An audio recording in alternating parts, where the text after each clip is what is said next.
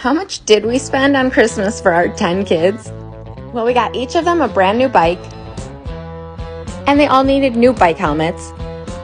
Add that into everything else we bought on Amazon, which was their Nintendo Switches, Wii U, laptop, plus toys and games.